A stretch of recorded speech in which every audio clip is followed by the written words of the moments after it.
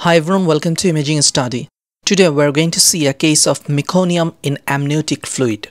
This is a very common case, but most of the time we make overdiagnosis. A 20-year-old female patient came with a full-term pregnancy. She complained about the abdominal pain. We were suspecting that the patient is on labor, and she also complained about the less fetal movement. Let's see what we have got on ultrasound. According to her LMP, it was a 40 weeks and 3 days of gestation. Femoral length was quite similar to that, as the head already crossed the pelvic brim, so our head-related measurements were a little small.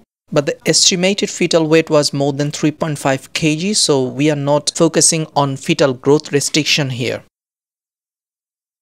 Fetus was on cephalic presentation and the placenta was anterior. The cardiac pulsation was also normal. Now let's focus on the amniotic fluid here.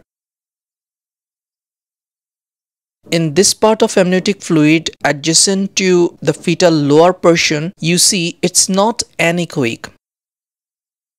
You can see the umbilical cord vessels which are appearing as anechoic, but the fluid is not anechoic. Rather, you can see echogenic dense sediments within the fluid. This is the fetal leg. So this echogenic debris or sediments containing amniotic fluid represents the fetal meconium, which was further confirmed during cesarean delivery.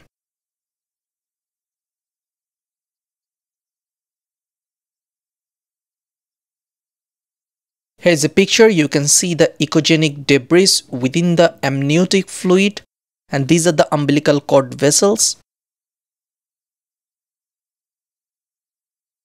So in summary, dense echogenic sediments are noted within the amniotic fluid, especially adjacent to the fetal buttock, indicating it as meconium stained amniotic fluid.